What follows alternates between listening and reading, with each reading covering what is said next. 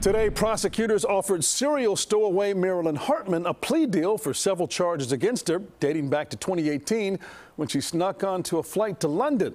But we won't know if she takes this deal until November.